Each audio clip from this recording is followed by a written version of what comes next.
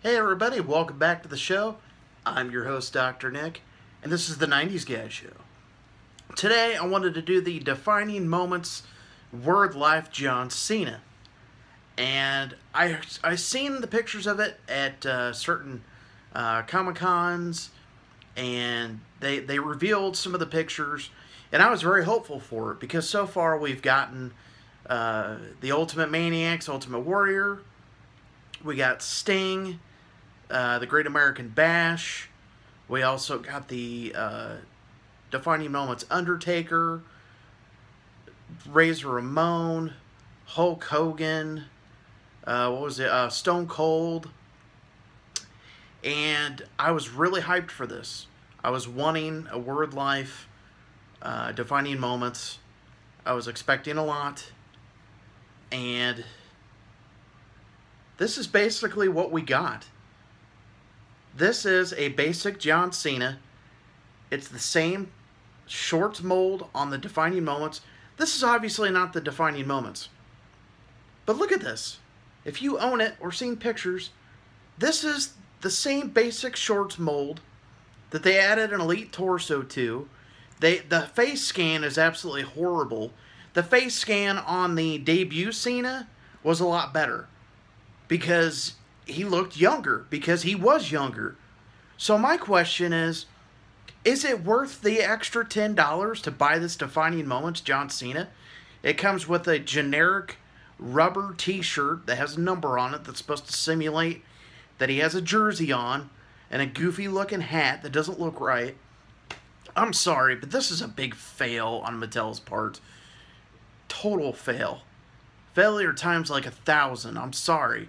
You know, I hate to complain about Mattel's figures, but I'm certainly not buying this.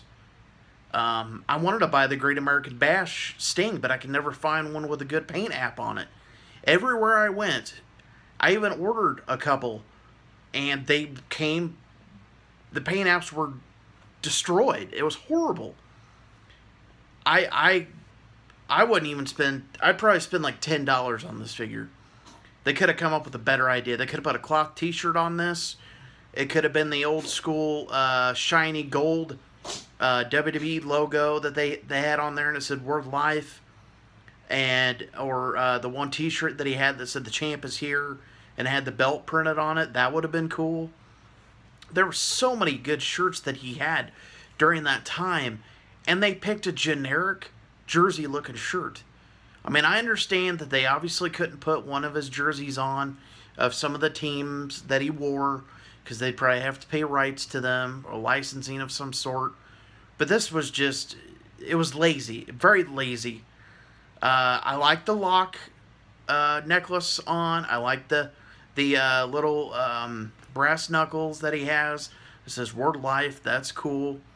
But it just doesn't live up to my expectations on what a Defining Moments Word Life John Cena figure should have been. I thought that this was, when they had showed the picture, I guess I didn't really think that it was completely done. I thought maybe they're adding some stuff to it. Maybe this is a prototype. No, I am not happy.